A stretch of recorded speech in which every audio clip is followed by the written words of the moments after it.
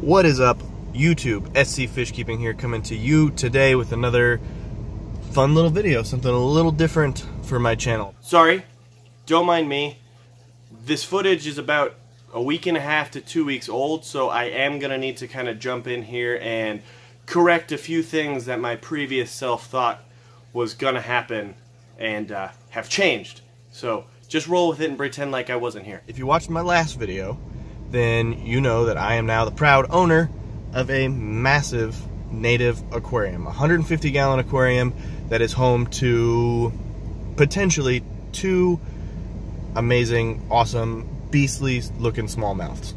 Okay, so that part's true. I do have 2 smallmouth bass, but only one is in the 150-gallon. If you recall from the last video, I had to move another one, or the smaller one, because it was getting picked on. But I still have that one, and the tank for that is coming soon. So anyway, if you remember from that video, or if you have not watched that video, I ran into a little bit of a problem with that tank. The larger bass was picking on the smaller bass, so I came up with a solution. Again, the solution was to remove the bass and put it in a separate aquarium until I could get that indoor pond and put the big one in there, to try and kind of mitigate the aggression using what's known as dither fish. Fantastic idea. Works in a lot of my other tanks. Didn't work this time. Now, dither fish are small, fast fish that you put into the tank to you know, let the aggressive fish kind of chase them around. They're too fast for the fish to get, the big fish to get, so they you know, they kind of wear themselves out, and then the large bass is not picking on the small bass. Again, it didn't work. I'll tell you why in just a second. I'm hoping this works. If not, I do have a backup plan. Had to go with a backup plan, indoor pond, where I will move one of these, the smaller or the larger bass, whichever one I think is doing better. I will move them to a new home, which I have a few ideas about as well. Okay, so that was just my hopefully kind of funny way of updating my plans from even just, like I said, a week and a half, 2 weeks ago. It's all true, though. I had all these plans, but these bass, which are healthy and doing great, they've really caused me to change some things, and that's where that indoor pond that I talked about before comes in. So what I'm going to do tonight is I'm just going to show you the footage that I took of me catching these fish, and then I'm going to jump back and tell you exactly what they are, how they fit into the new plans with the indoor pond, and exactly why my dither fish idea did not work. So stick around to the end of the video for that, but enjoy my first attempt at my own fishing video. We are here today at this secret little lake my buddy told me about. He said it's a secret, so I can't say where, but we have a plan to catch a few fish, and we'll go ahead and throw them in there. Alright, so now we're outside, we're fishing, I park, and I pull up, and my buddy says he already has exactly what we're looking for on the line, and I needed to kind of hurry up, end that intro, get out here so we could see it. So we're going to go ahead, meet up with them, you know, we'll check it out, see what he caught. Hey guys. And we're already fishing. I already told them this is your fire spot, and I was in the middle of an intro and you called and said, I already got one. Get over here. First line in and threw it out. You got a bite, then you just put the pole down. So. First cast, you said. So pretty easy. We got the master angler out here.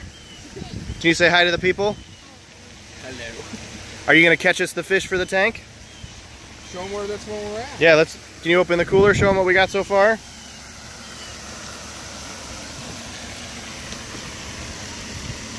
What is it?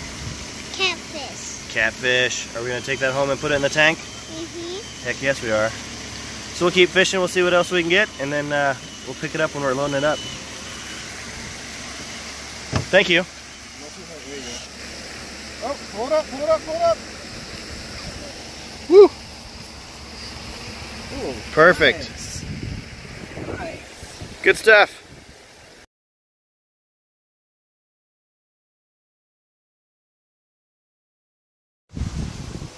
Catfish. And what else?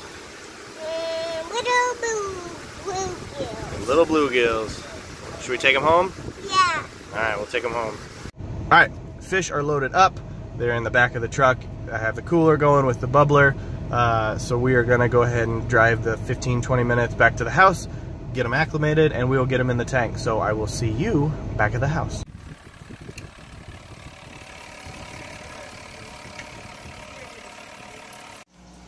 Alright, so back at the tank. As you can see, not a whole lot of activity, but the big guy is hanging out right there. Got the cooler with the fish. The little tiny bluegill that we got do like to jump, so I'm going to go ahead and open it up, but get like a little cover over the top of it, and we'll get them acclimating. That'll work. Alright. Fish in there, acclimated. Water temperature is the same as what's going in the tank. So we're going to go ahead and get them all moved in, and then jump back in once they're in the tank and ready to go. There it is. See it okay? It's a big fish. Yeah, stick him in there. Alrighty, well that's an entrance. Oh, got the big old bass out there too. Wow. Wow, it looks huge in there.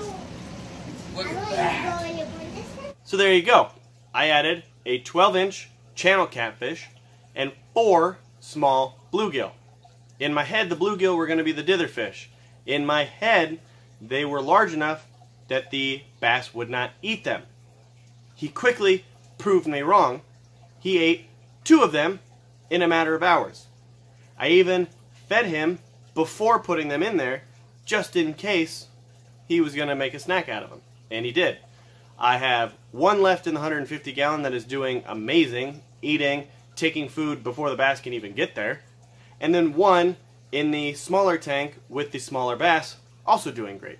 So I now have 2 of the bluegill left, and the channel catfish, who is also doing amazing.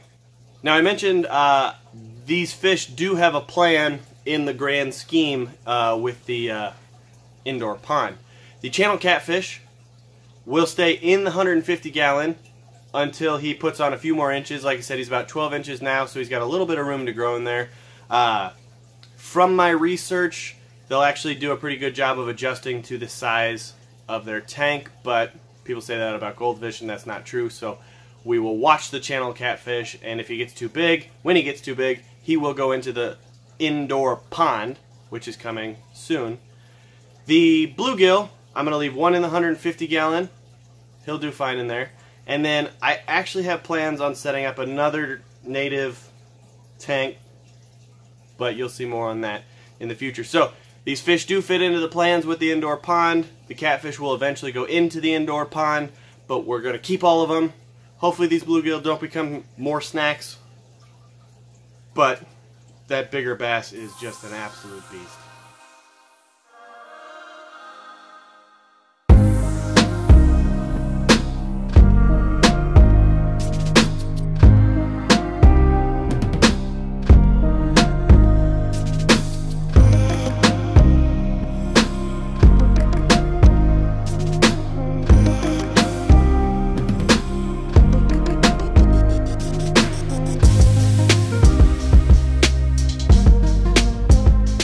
As always, thank you for watching. Thank you for dropping a like. Leave a comment. Let me know what you think of these new pets. And thank you to all my new subscribers. I really appreciate those of you that have decided to join me and watch me make videos of my too many fish. So, thank you for watching, and until next time. There's no teeth. Big sheep. The teeth are right here. I'm holding it. It's the hook. Oh, Dada. I got it. Let's go. I'm gonna cut it. It won't, promise. I got it. I won't let go either until you're ready. Get in there, put your thumb in there, pinch it good, and then it'll be fine. It's fine. It's taking too long. Let's go. Come on, here you go.